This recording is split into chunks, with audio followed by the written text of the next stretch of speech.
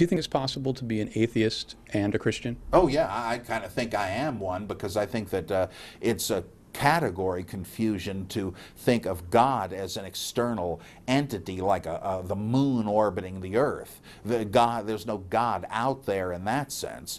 In Psalm 22 it says that God is enthroned upon the praises of his people. Well, I don't know what was in the mind of the writer, but I love that phrase, because yeah, that is where God is. God is a function of worship and a religious experience. If you can show, as you probably can, that all religious experience comes out of the temporal parietal lobe of the brain, that's fine with me. I'm not trying to prove anything. I'm simply saying there is such a thing as wholesome religious experience, and that just does not beg historical or scientific questions. So I've asked every atheist I've interviewed this. Why do you hate Jesus?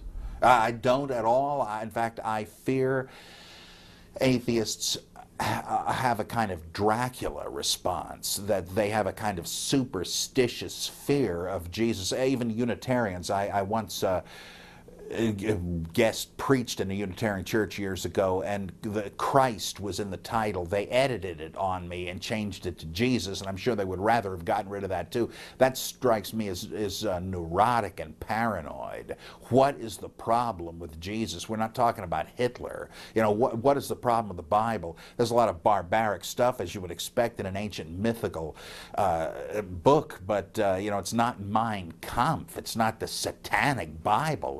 There's just a kind of superstitious phobia, that because a lot of atheists have emerged from abusive religious experiences, and I'm glad they got out of it, but they now have a kind of overreaction, it seems to me, like somebody who was in an abusive relationship and will no longer risk having relationships or commitments anymore. You're just cutting off your nose to spite your face. If you don't have faith in supernatural events, and you don't believe, I assume, in an afterlife and a heaven and a hell and all that, what is religion for? It's to enrich this life along the lines Aristotle said drama is. In fact, all drama grows out of religion. It's a laboratory in which you create catharsis, the cleansing of the soul of pity and terror by means of pity and terror, I think was actually his definition. Well, not necessarily terror, but there's a sense of awe, and in the spectacle of the myths that are acted out and joined in by way of rituals and sacraments. It is essentially dramatic and aesthetic in nature, and but that's not to downplay it. As Tillich said, one shouldn't say, oh, it's merely a symbol. Oh, no. What do you think a symbol is? Say no less than a symbol. If Jesus did actually rise from the dead and you had it on videotape, what would be the spiritual meaning of that?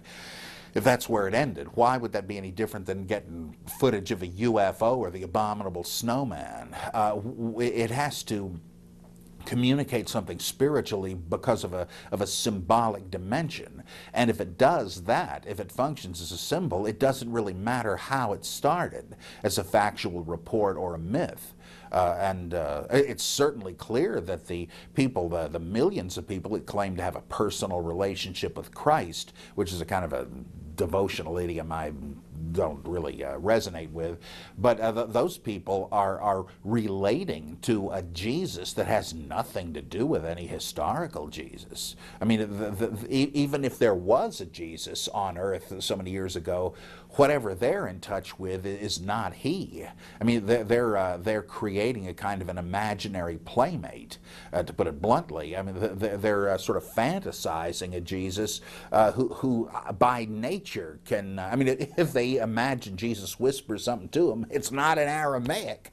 I mean, it's, in fact, from the standpoint of believing in a historical Jesus, the personal Savior thing undermines it even more than what I'm saying, because the real Jesus, if there was one, utterly fades into insignificance in favor of this imaginary voice I hear telling me stuff, my oversensitive conscience reflecting whatever they've told me in church. Jesus says that to me.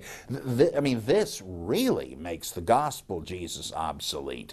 With my view, at least, you're leaving untouched the stories and saying there is great stuff here I can learn from, and that I even have become responsible to. But with the other thing, you know, which Jesus do you want? The Jesus that walks with you and talks with you and poses with little kids with their paper airplanes and vacation Bible school posters, some utterly fantastic Jesus that people have invented? Or, I mean, I've at least got the gospel character. I'm not sure they do.